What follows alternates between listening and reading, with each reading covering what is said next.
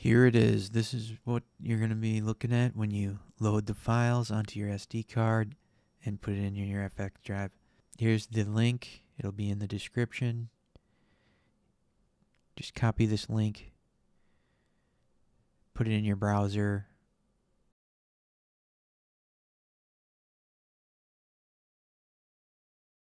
It should be good to go after this downloads. Unzip the file.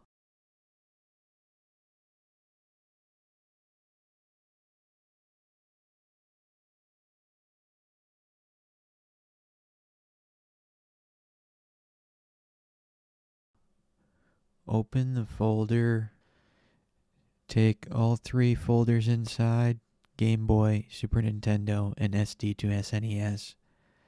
Copy them and paste them to the root drive of your SD card.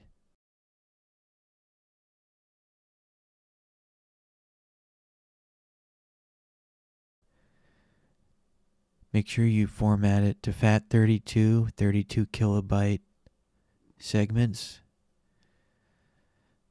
After that's completely copied over onto your SD card, you are ready with the SD card installed. You'll see the menu screen here.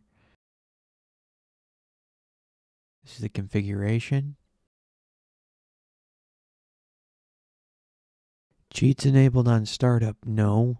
That's you can put that to on if you want. Reset to menu on. Either way is up to you. In-game hooks have to be on. To enable the cheats, tap L, R, start, and A at the same time. To disable cheats, tap L, R, start, and B at the same time. That'll disable the cheats. In case you get into a situation where you can't progress because a cheat is turned on, you can turn them off and turn them right back on during the game at any time. The rest of them are all default. You don't have to worry about any of this. If you drag the folders over onto your SD card, all of this will be set up for you. It'll all be automatic. You can activate the cheats at any time during the title screen, during the game, if you make it to a boss, if you're on your last life. Enable the cheats. I've enabled invincibility, infinite health, and infinite lives, and infinite continues on almost every single game that it applies to.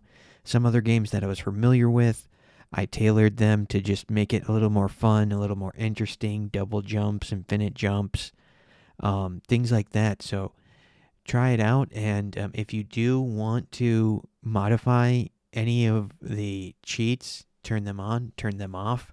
All of the cheats are in the files. You can take out your SD card, open up the cheat files, and just modify them using Notepad. You can enable a cheat, changing it to true, or disable the cheat, changing it to false. Also, I hope this helps. I hope you guys have fun cheating your way to victory. I've already beaten at least 15 games in the past couple of weeks. I can just turn on God mode and get to the end of the game. I got 18 hole-in-ones on the golf.